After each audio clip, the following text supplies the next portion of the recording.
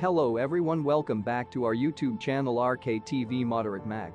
4.8 earthquake, Bosnia Serb Republic, 44 kilometers southeast of Mostar, Bosnia and Herzegovina. On Sunday, April 24, 2022 at 6:27 a.m. was reported only 15 minutes ago by the German Research Center for Geosciences, GFZ, considered one of the key international agencies that monitor seismic activity worldwide.